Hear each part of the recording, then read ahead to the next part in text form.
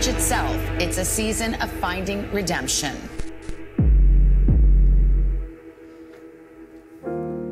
Good morning, church family. How we doing? Come on, say hello. Come on, give me some feedback. I want to make sure you guys are happy to be in church this morning. Hey, can we say hello to our TC family, our Framingham family, our online campus? Come on, give it up for everybody. What's going on, everybody over there?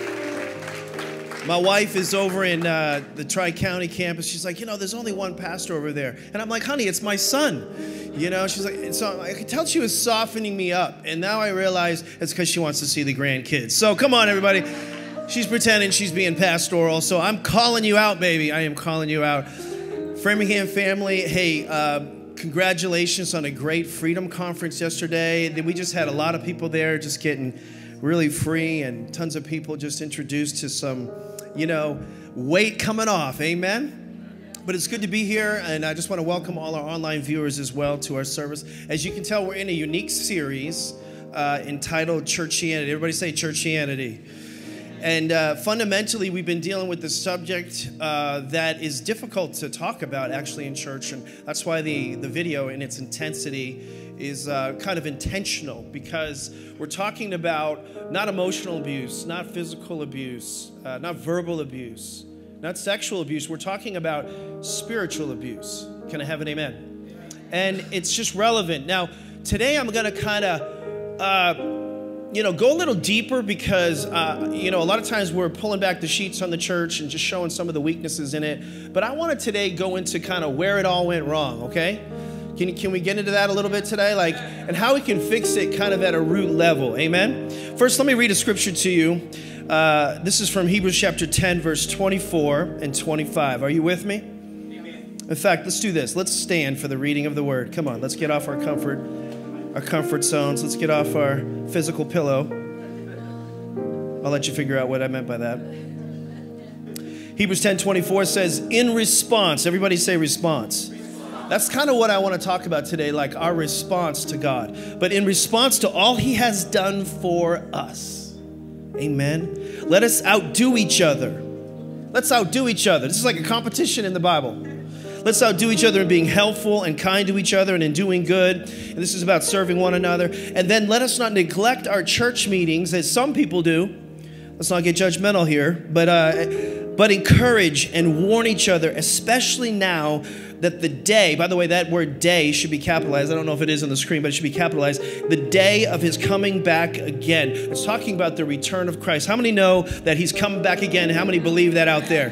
TC Framing, how many of you believe that out there, okay? Because if he's not coming back, we're wasting our time here this morning, amen? Let's pray. Father, in Jesus' name, I ask that you would assist me, which you would also help those that are listening within the sound of my voice to hear the words of God and to receive them. Your word says that wisdom from God is peaceable and easily entreated. I pray it's not information, it's supernatural insight that goes into their spirits, and it doesn't just inform them, it transforms us, Lord. We thank you for the power of the word of God.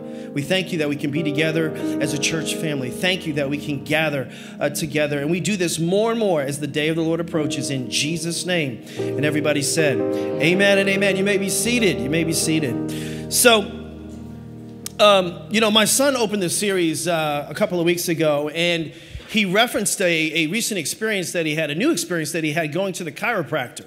Now, chiropractors used to be seen like witch doctors back in the day, but now they're seen with a different form of respect. How many been to a chiropractor before? Raise your hand. Okay, praise the Lord.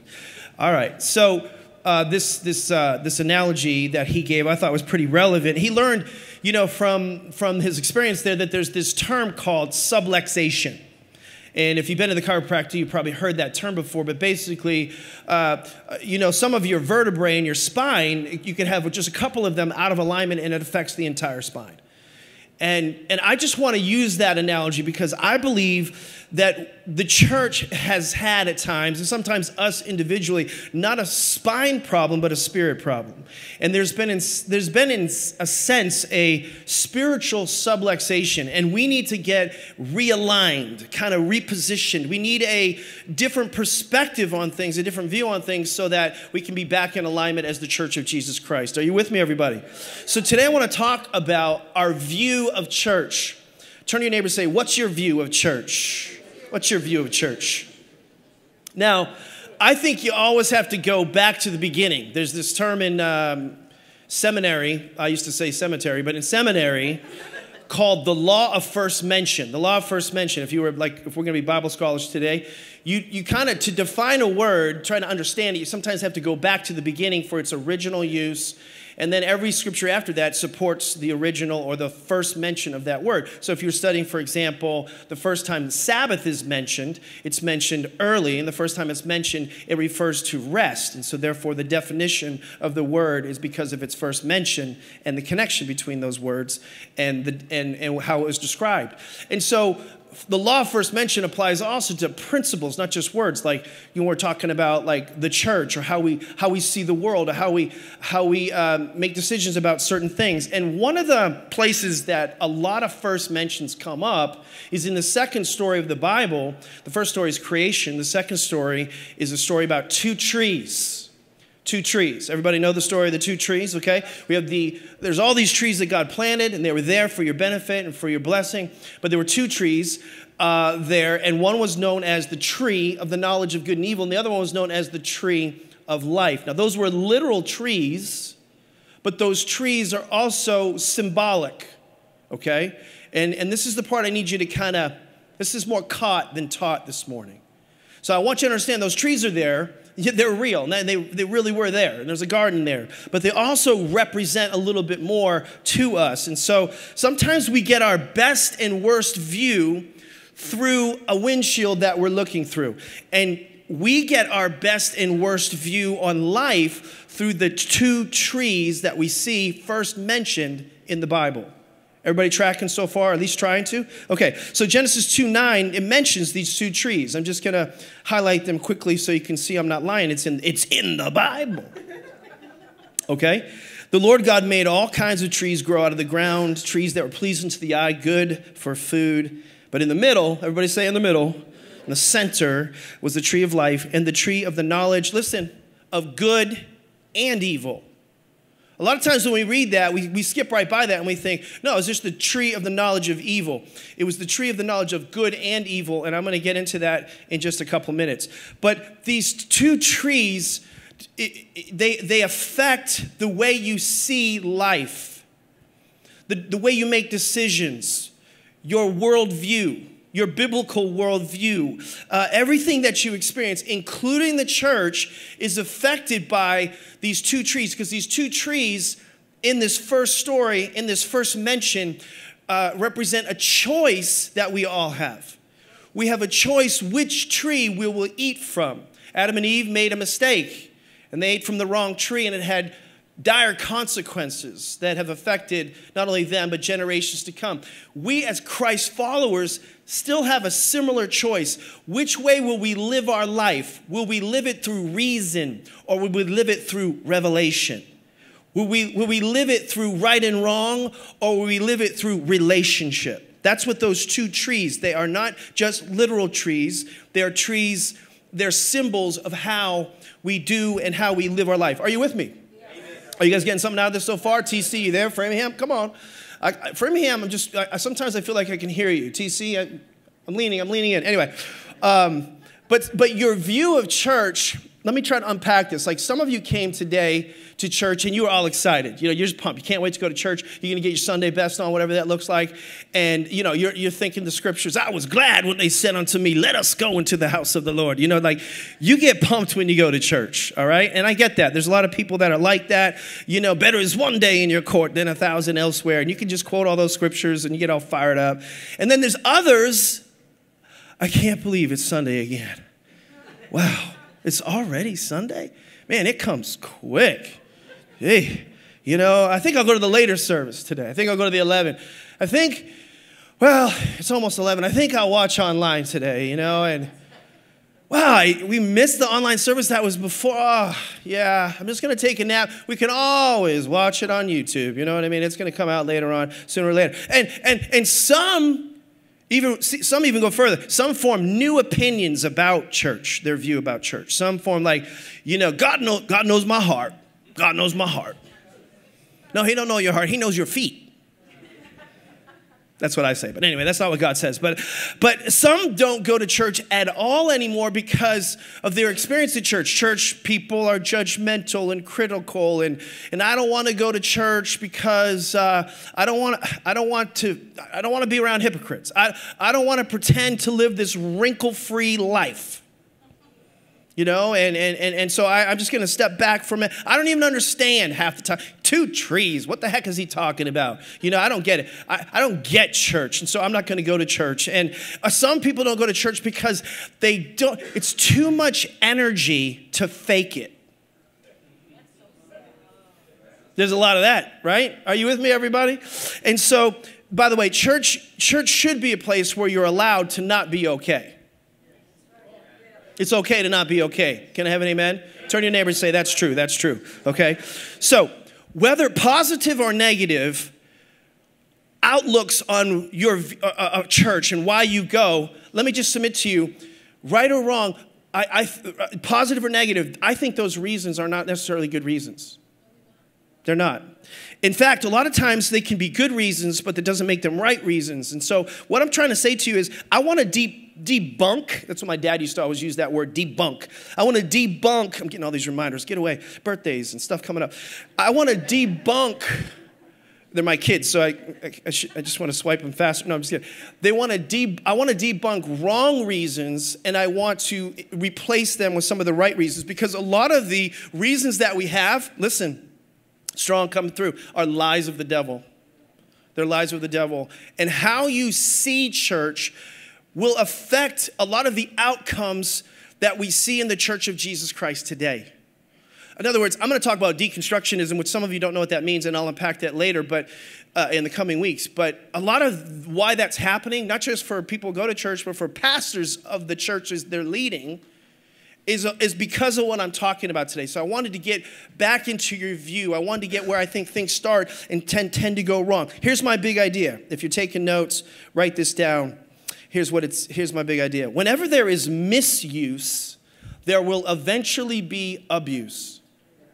Wherever there is misuse of something, there will eventually be abuse of that something, okay? And so whenever you have something that you're participating in for the wrong reason, or using it for the wrong reason, you'll end up abusing it. Now listen, if you take it all the way out, you'll end up at a place where you actually stop using it too. What? Hold on, just hang on, I'll make it make sense. Let me use like a very simple example. Like if you had a knife, let's just say a sharp knife, okay? I'm not talking like a butter knife, I'm talking about a sharp knife. Now a knife in one hand, depending how that person sees it, has a different end game to it, okay? So a knife can heal, a knife can hurt. A knife can heal, a knife can hurt. And when the implement is used right, you actually want to use it regularly. When it's used wrong, I would say to you, eventually you abuse it. Eventually, you will try to hide it and maybe stop using it. If you think about a knife, right? You use it for the wrong reasons. Eventually, you know what? I did something wrong with that. That didn't go well. And so now I'm not going to use it. Oh, I don't want anybody to find it to see what I did with it. So now I'm even going to, you don't understand? But on the other side of using it for the right reasons, to heal and to help and to save lives like a surgeon would, you keep on using it. So a lot of times the misuse can become an abuse. And it kind of depends on how you see the knife in the first place. Another aspect of misuse isn't just about bad things. This is going back to the tree of knowledge of good and evil, and I'm doing some application here. It's not just about the use of bad things. It's also about the use of good things. I don't get it. I don't understand. Let me say it like this. Too much good too fast can be bad. Too much good too fast can be bad. Let me give you an example of that. This is an example the Lord gave me a long, long time ago when we were transitioning our church. And that's too much to unpack this morning, but we weren't getting away from our moorings. We were adjusting some of our methods. The message is sacred, the methods are not. So I've never left my spiritual moorings and formations. My daddy taught me the Bible really well, really grateful. But we do church a little different now, okay? What we had last Sunday in the service, that was all the time, everywhere, okay? You're like, whoa. Some of you don't know what I'm talking about. But anyway, if you were here last week, you know what I'm talking about. Okay, but here's an example. God gave me this analogy. He gave me a picture of a camera. I'm not talking about your phone, everybody. Okay, I'm talking about the old school days when you had cameras. Like a spiritual daughter in this room, she's really good with a camera. I just, different people, but it's rare now. Now it's more an exception. It's more like it's like a special hobby for, gifted people. But the camera back in the day, when you would take a picture, if you opened up the back of the camera prematurely, the film would get what? It would get ruined. It would get overexposed to too much light. Right. And so God basically said to me that film is like a human heart or the spiritual development of a person. If somebody gets too much light too fast, they're not able to develop. But the Bible says that God is light, and in him is no variableness, neither shadow of turning, no shadows, no shifting shadows, it says in one translation. Light is good. God is light. God is good. But too much light too fast is and can be bad, right? Because you're like, wait a second. Yeah, because God never wanted you to be overexposed, and he didn't want you to have too much of a good thing before, or if it was coming out of the wrong source or the wrong tree. All right, so I hope you guys are starting to see this a little bit at a time, okay? Now back to kind of this can happen parts and pieces with the church. This stuff comes in, and things can get mishandled, misused. And because of the misuse and the mishandling sometimes of leadership and people's authority, that we talked about spiritual abuse is when a person of authority uses their charisma and authority to manipulate people to their preferences and not God's purposes. Right? That's what spiritual abuse fundamentally is. And so when people do that, and it goes bad, people make decisions and draw conclusions about that, about church and about church leadership and about church people, and they discard it. Now they don't want to have anything to do with it anymore because of that. And so we have to go back, in essence, to God's original design, where kind of things are first right. Not just first mentions, but things were done right. Because if we don't, we're going to see this constant negative connotation, connection with the negative about things that relate to the Church of Jesus Christ, of which he is a big fan of. The Church of Jesus Christ is Jesus' bride, right? How many know Jesus is a big fan of the church? It's like I love Jesus, but I hate the church. Well, that'd be like you saying, I like you, Petey, but I don't like your wife. Them been fighting words in my house. You know what I mean? I think you're a great guy, but I don't know about her. Well, we got a problem then.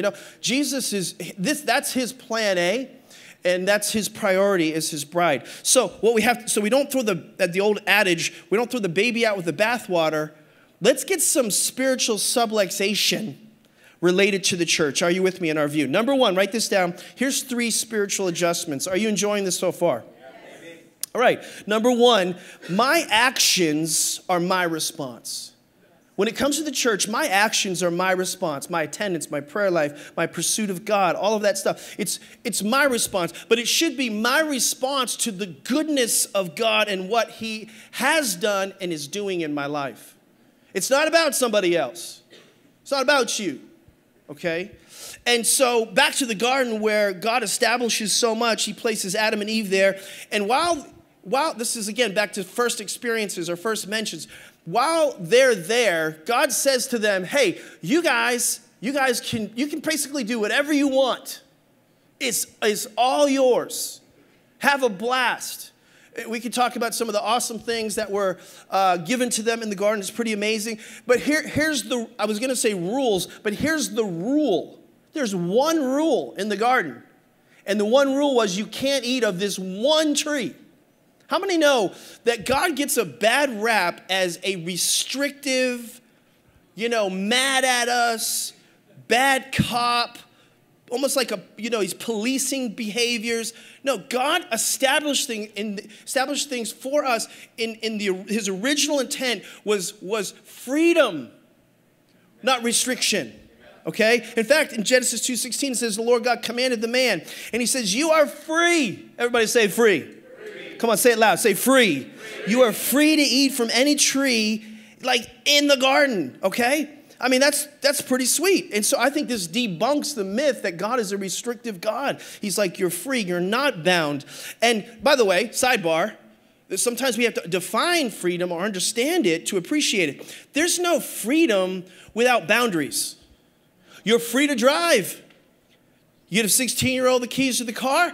Okay, you're free. I don't have to be in the car with you anymore. You don't need, a co-pilot anymore. But there's not just one rule, there's a bunch of them. You got to stay in the lanes. You can't just go down any lane anytime you want. There's speed limits, but you're free to go anywhere.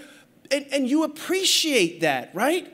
You appreciate that because you know that those boundaries or those rules are there for your protection, not for your restriction. Are you with me, everybody? It's like there's the river, and it's free flowing, but it has banks to it. Otherwise, it doesn't work right without boundaries. Amen? And so God says you must not eat from the tree of the knowledge of good and evil. So I want you to be free. I want you to enjoy life. I want you to enjoy marriage. I want you to enjoy your kids. I want you to enjoy the land and all the things that are on it. But what he's saying is I don't want you to live your life from the knowledge of the tree of good and evil. I don't want that tree to be your source for living. I think you're being contemplative in here. That's why you're so quiet. Otherwise, I'd call this a Catholic church. But here's what most people think when they read that. They think that don't eat from the tree of evil, but again, it's the tree of knowledge of good and evil. Both the knowledge of good things can be bad for you, but not just the knowledge of bad things bad for you. And basically, God is just saying, I don't want this or that, good or bad, to be the why you live your life. Okay? And so God didn't want you to live from that reason realm. So why do you go to college? Why do you work so hard? Why do you get up so early? PD, because it's the good thing to do. God never intended it to be because it's the good thing for you to do. Why on the other side? Why do you cheat on your taxes? Or why don't you? Let's stay there. Why don't you cheat on your taxes? That's probably better, Why don't you put your nieces and nephews on your taxes? Why don't you claim them? Why do you cheat? Why don't you? I got to be careful. Why don't you cheat on your spouse? You go ahead. Get it. Well, you can get away with it. Nobody's going to know. Why don't you watch porn? Nobody's going to know. Because that's not the good thing to do. That's not the right thing to do. Can I just tell you something? That's not the source that God wanted you to live from in your life. That's what he's saying here in the beginning, and it's going to make sense more. In other words, watch this. He never want this is good or this is bad to be the motivation, operative word here, for your life, because he knew the knowledge of good or the knowledge of bad would never be enough to keep you from trial, to keep you from temptation, to enable you and empower you to overcome the different tests in your life. That reason realm would never be enough. And so he protected you from that, not restricted you from the tree of the knowledge of good and evil. Think about it like this. Just put this in your own world, your own realm. How many of you would agree that you haven't made a lot of good decisions up here? Right? In your head. In other words, if we did make a lot of good decisions up here in our head, then we'd have less debt. We'd have less fights, we'd have less divorce, we'd have less psycho girlfriends and boyfriends chasing us, okay? Right? Are you with me, everybody? Because if we could just live up there in our head doing the right thing or avoiding the bad thing, okay? The thing is, you think about things like you're in an argument with somebody. Has anybody ever been in an argument in here? Raise your hand if you've been in an argument before. Okay, the rest of you lying. Okay, but if you've been in an argument, you know that there's something will pop into your head and you'll have a conversation with yourself in your head and you'll say, I better not say that. I can't say that. Oh, I want to say that so bad, but I'd really like to say that, but I'm not going to say that. And what do? You say it. You say it anyway, right?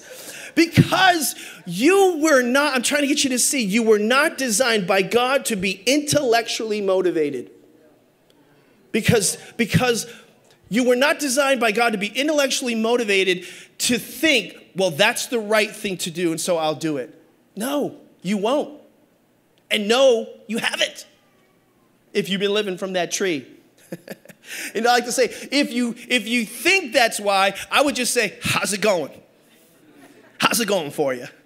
Can you give me some play-by-play on how that's working out, you know? I might be able to show you some connections here for what's going on. So people who start for good reasons and then later fail, have we heard those stories before? Exercise programs, personal growth programs, et cetera, et cetera. And and then sometimes we go like crazy for the good reason, for the right reason. Like, I'm not going to eat ice cream. I did this, okay?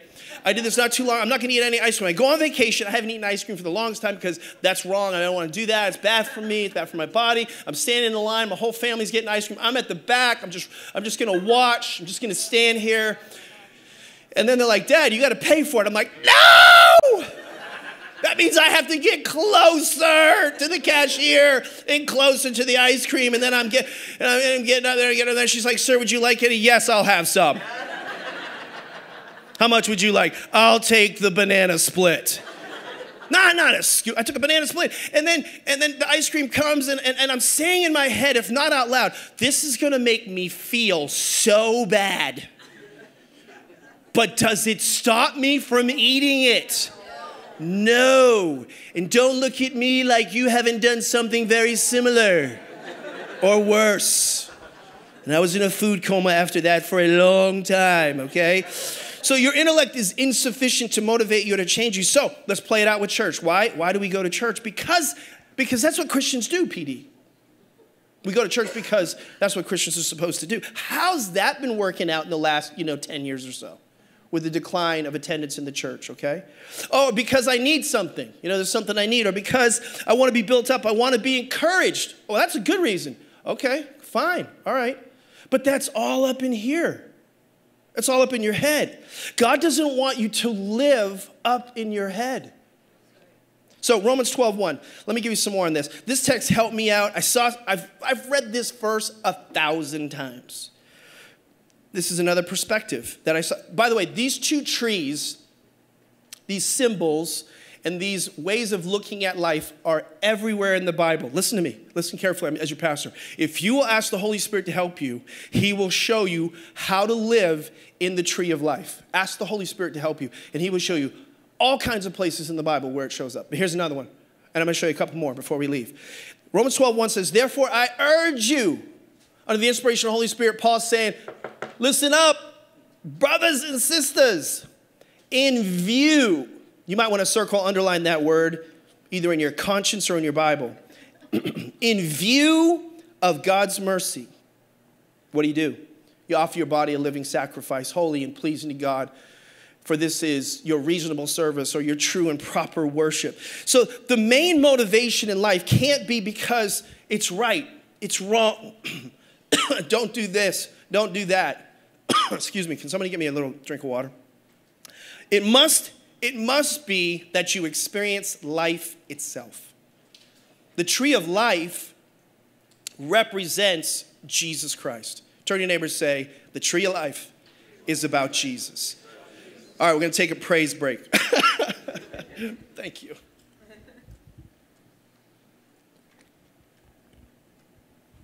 Nothing like drinking publicly. Amen. All right. I don't know what happened there. But the tree of life is referencing your relationship. A relationship, a revelation experience with you and God, not reason, not knowledge. Are you with me, everybody? So whatever you do, just do it, but do it out of your love for God. And let me say it like this. This verse is basically saying the right way to do it is to have a view or perspective of his mercy on your life. You look at whatever's going to happen here through, in a sense, the window of, oh my gosh, what has he done for me already? In view of God's mercy. And if you know your Bibles, there's a lot of reason to be thankful for that. You know, I have three grandsons now.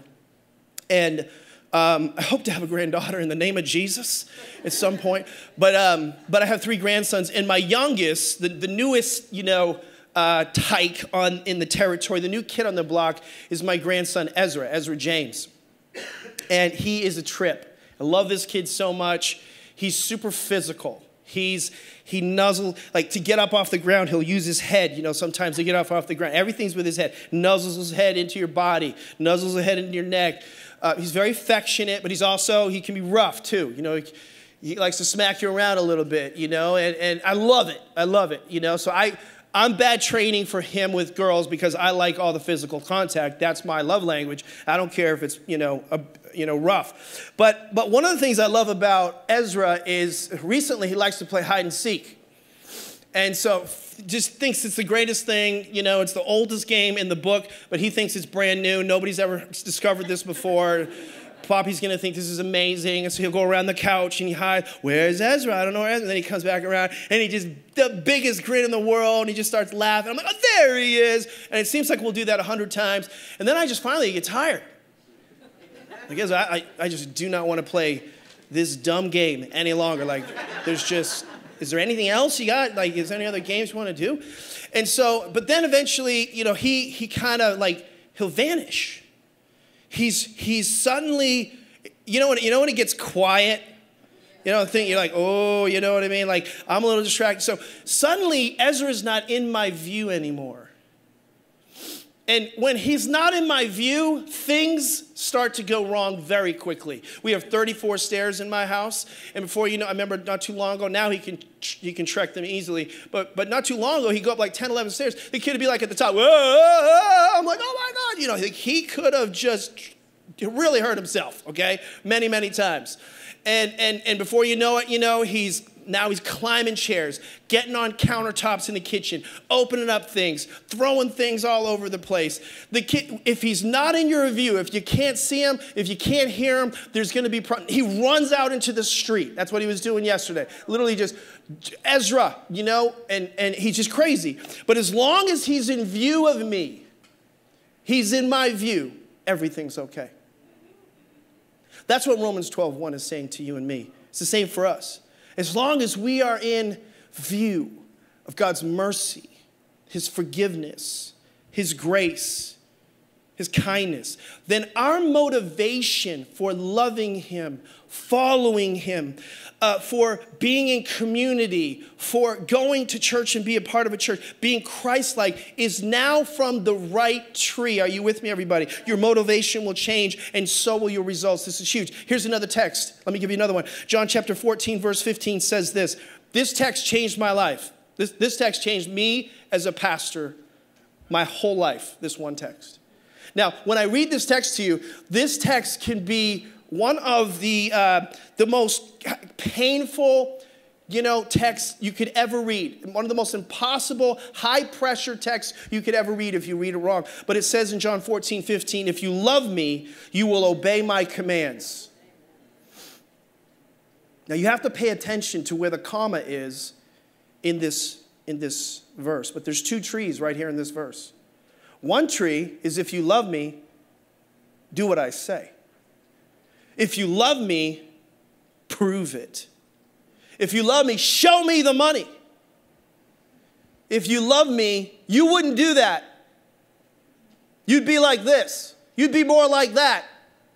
Are you understanding what I'm saying? That's the tree of the knowledge of good and evil. But it doesn't say that. See, the wrong way is I have to prove to God how much I love him by obeying him. And that looks like when you play it out, I want to cuss at you so bad, but I'm a Christian. I can't. I want to speed. I feel the need for speed. But there's a police officer right beside me. But I can't. I want to eat all of that ice cream right now, but I can't because this is the temple of the Holy Spirit. All right? See, when you equate your love for God with obedience, then you eventually won't obey. you won't behave. But if you didn't see it like that, if you didn't see it as out of obedience, but you saw it out of relationship, everything begins to change. And as a result, when it's out of obedience and you don't do it because eventually you'll fail because of it, then you don't ask God anymore. God, I need healing. But I can't because I stopped tithing 6 months ago, so I can't ask God for healing. I can't ask God to open that door of favor and blessing because I drank too much last night. I can't because fill in the blank, fill in the blank, fill in the blank. See, we have this mindset that God responds primarily to our actions instead of our love. So the verse is saying, if you love me, you will. You will. You will obey me. You will obey my commands. The focus is on love, not the commands. The right way is I love him so much and I want to do what's right because of it. God is saying, you just focus on falling in love with me, not following me perfectly. You focus on falling in love with me, not trying to follow me perfectly. One is the tree of knowledge of good and evil, and one is the tree of life. And suddenly, when you're from the tree of life, you want to forgive. You want to obey. You want to tithe. You want to go to church, everybody. You want to be in community because you've got it right. Your view has changed. Are you with me, everybody? 1 John 5:3 says, in fact, this is love for God, to keep his commands. That's love for God. If you read it wrong, you love God, keep his commands. But then he says, and his commands, verse 3, are not burdensome. Here's a litmus test. If doing what God says is burdensome, you're in the tree of the knowledge of good and evil. Oh, this is so good. I don't know if you get this. Whenever you're struggling with a motivation to do anything right for God, if you're struggling with your motivation to please God, to do what's right for God, it's a love issue. Wow, that's good. It's not a keeping the rule issue. It's a love issue. It's a love issue. And God knows that because he wants it to be from your heart. So like, for example, just take tithing, for example. Like, he's not after 10%. He's actually after 100%. He just wants 10 of it to come back to him. That's the one rule in the garden for him.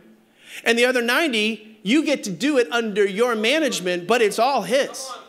It was all supposed to be from the heart. Are you with me, everybody? See, God knows if you're eating from the right tree, he doesn't get a part of you, he gets all of you. Yes. Oh, thank you, Jesus. This is so good. All right. This is good, amen? All right. Number 2, write this down. I'll be faster on these next 2 points. The first one was my big one. When second adjustment, chiropractic, spiritual subluxation problem. When new problems come, it helps me forget. Now, I think this applies to the modern church today when there's issues in it. When new problems come, if you have the right view, it helps you forget. See, over time, I think for some, church experience has changed from, I've been so blessed, God's been so good to me. But because it morphed into the tree of knowledge, or it started there, now it's more like, what have you done for me lately, God? I have a Janet Jackson song playing in my head right now, but I'm really trying not to do that. Restraint. I love you, God. Help me restrain myself. When my kids were younger, 4 kids, when they were younger, I would go away on a trip, not as much as I do now, but I would go away and then I would bring gifts home to them often. Not all the time, but often. And there's nothing greater than coming home, Daddy! They go crazy. And we had this long hallway, and they'd run down this whole hallway to try to capture me and catch me. And I couldn't decide, whether I was going to try to hold the stuff that was in my hands, which one was more expensive or important. But anyway, that's how it was in the beginning. But then after a period of time, some things started to change. Then it started to be like, Daddy's home. I introduce myself now. Daddy's home. They're like, Daddy, hey, what's up? And then they'd start looking at me from a distance, trying to just see, like, is there anything in his hand? Is there anything in his pockets? Anything behind him that he's carrying? Like, what's going on? And then usually one of the girls would come up and be like, Daddy, what you got for me? That's what Zion, my eldest grandson, says. Like, what you got for me? And then, he always tries to give us gifts. What I got for you? But they always want to know, where's the gifts? And I'm like, Daddy doesn't have a gift right now with him. Like, you get me. I'm the gift. You know what I mean? And then they wouldn't say it initially, but you can almost like hear their thoughts. It's like, yeah, but that's not quite what I was looking for, Poppy. I was looking for a little bit more than just you, you know? And if their feelings could communicate like with words, I think they'd be like, well, you don't love me. You don't love me like you used to. You don't love me the same as you once did because you used to come home and used to bring me gifts. Are you getting what I'm dropping here just a little bit right now? And so God is simply saying, I think, to us, I didn't bring you anything today but me. And me should be more than enough for you. And sometimes we conclude because of our original premise or definition or tree that we are ingesting life from, that he doesn't love us anymore because he doesn't have those responses the way we like him to. And it affects our desire to be with him as a byproduct of which tree we're living in. Are you with me? I can't believe, you didn't have anything for me. It used to be, I can't believe he forgave me. I can't believe how much he loves me in spite of me. I can't believe I get to be in his family as a child of God. And now it's changed, you know? Now it's like, Daddy, where's my breakthrough? Daddy, where's my open door? Daddy, where's my miracle? Where's my blessing? Where's my favor? Daddy, how come I tithe and I don't get an increase like they seem to be getting an increase? How come I pray and I still get sick? And how come I'm hospitable to other people, but other people aren't that way to me? And church suddenly becomes what Daddy does for us instead of what he already did. Yes. And this lie at the root of the tree affects our desire. Are you seeing this, everybody? And so we misunderstand. And by the way, don't misunderstand this part. God does heal. And God does bring favor. And God does bring breakthrough. And God does answer prayer. And God does blesses us. But that's not the main point, is what he's trying to get us to see as we're going. That's the frosting that you're being preoccupied with. But you've forgotten about the cake. The cake is the tree of life. But we've been a church that's all about the frosting. And when all we have is just a slice of frosting, you know what happens to a church that just eats frosting? It gets diabetes. Spiritual diabetes, okay? Romans 5:8 says God demonstrated his love toward us in that while we were still sinners. Everybody say, while I was a sinner.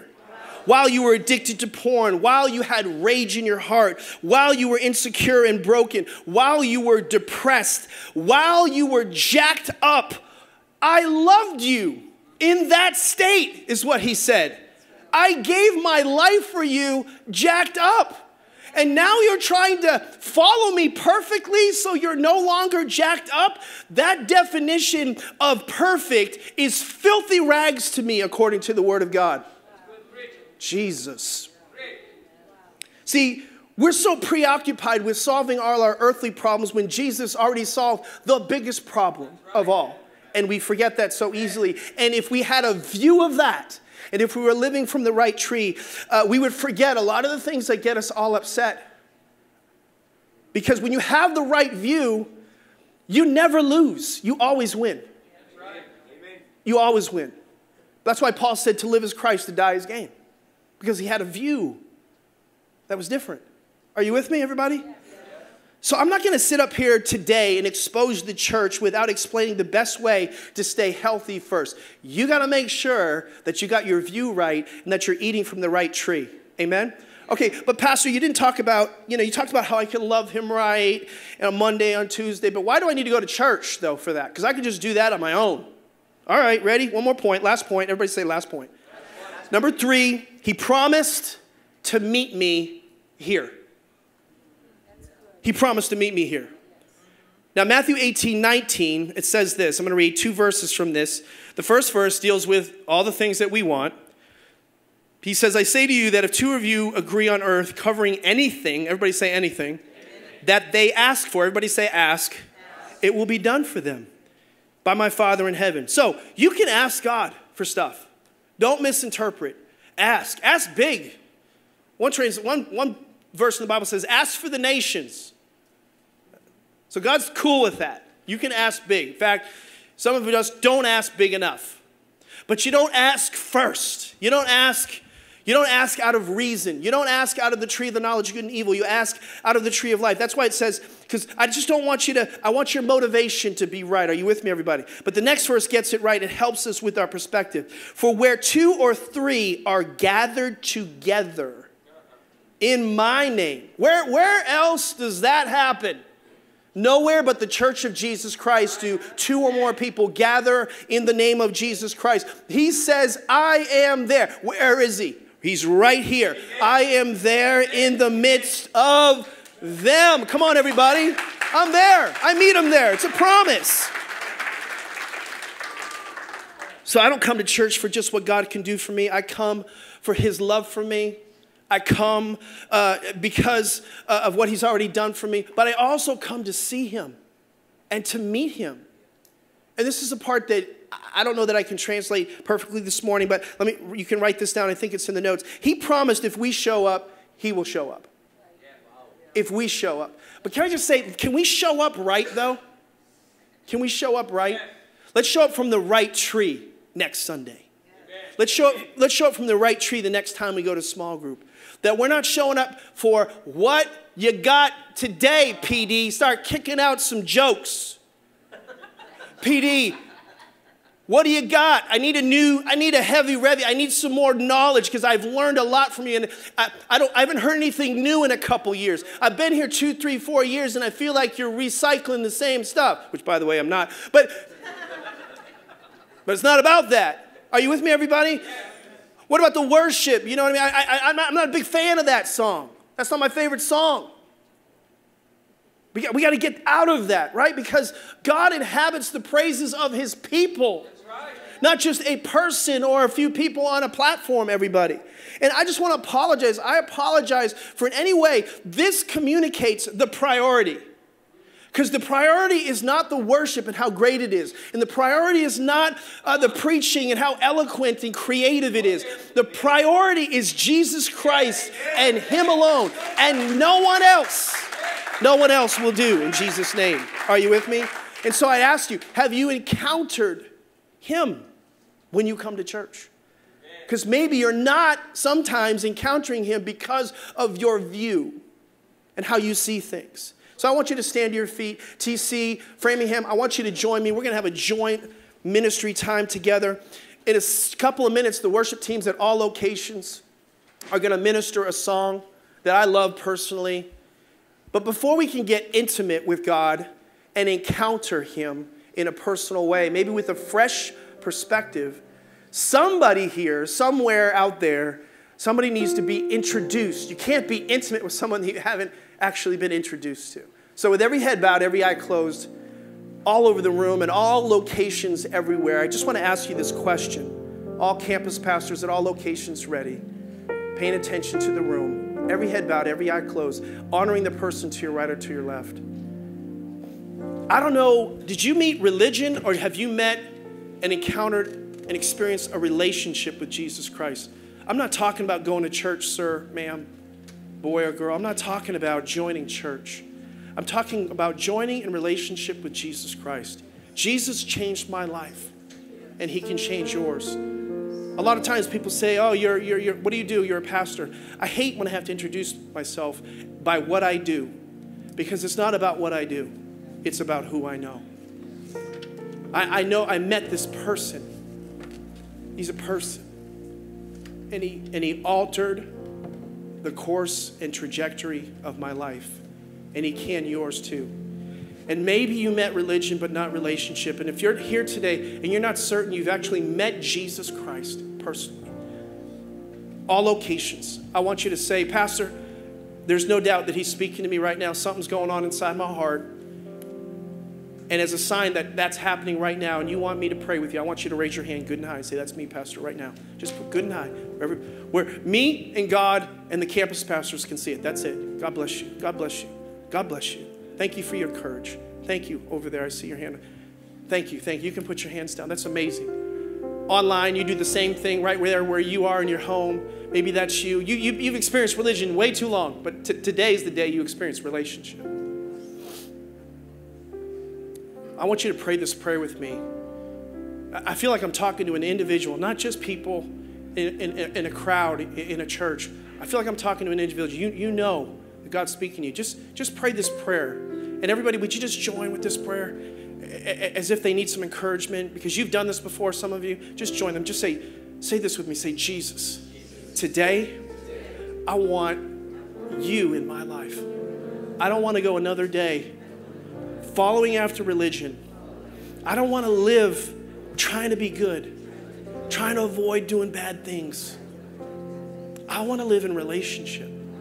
I want to experience a revelation of who you are and how much you love me right now. I thank you for what you did for me. I acknowledge that I'm a sinner and you died on a cross to pay for those sins. And in this moment, I'm expressing my gratitude. And I decide today that there's going to be no one else ahead of you. You're going to be first in my life from this day forward, in Jesus' name. Now, with every person in the room, just listen for a second. You know, I was thinking about this first Easter. I know we just went by that, but the first Sunday service, you really could say, in a way, it wasn't at church, it was in a garden. It was the Garden of Eden, but then there was the garden tomb. And interesting, there were these three women that went to the garden. They're headed that way to see Jesus' body. And this just came to me the other day, that they were going to see Jesus' body. Do you know that Jesus' body is the church? The church is referred to as the body of Christ. This is interesting. These three women, they go there, but two left and only one stayed. Only one stayed. Only one stayed in church when things didn't go quite the way they thought they were going to go. Where is he? He's not here. All there is this cloth here and this. Where is he? He promised. And they were disillusioned. They were discouraged. They didn't come. The disciples didn't even go in the first place because they were so disappointed in Jesus. But this one woman went. And she's probably just, I don't know, I just can imagine her sitting there, Mary, just sitting there like, what's going on? Where's his body? Where is he? I'm confused. I'm disillusioned. I expected something else. And I just want to say, whoever you are, wherever you are, you can go to church and you can come with your confusion. You can come with your unmet expectations. You can even be angry and disappointed. God can handle it. But don't decide not to come with that. Come with all of that. Come to the body. And this woman was right there, and in the middle of that, somebody called out, Mary, Mary. And then she didn't even recognize it. She's just like, where's the body? Mary. And in that moment, she looks up and she sees him, and I can't even imagine what that must have been like when he looked at her. It short circuits me, honestly. His loving eyes must have pierced through her like, I promised. Yes. I told you. I promised. I promised I'd be here. And all the peace that she didn't have came. And all the problems that she was carrying, they went into the shadows. They were obliterated in that moment because she was with and in the presence of God. TC, Framingham, Ashland, grab a hold of this by the Spirit. See, there's just nothing more important than encountering Jesus. I'm sorry that it's been about music and preaching and other things. There's nothing else more important than being in the presence of Jesus. That can change everything in a moment. Are you with me, everybody? God bless you. TC, I love you. Framingham, I love you. Go right to your worship experience. We're going to sing this song together. I love you. God bless you. Worship team, you can come.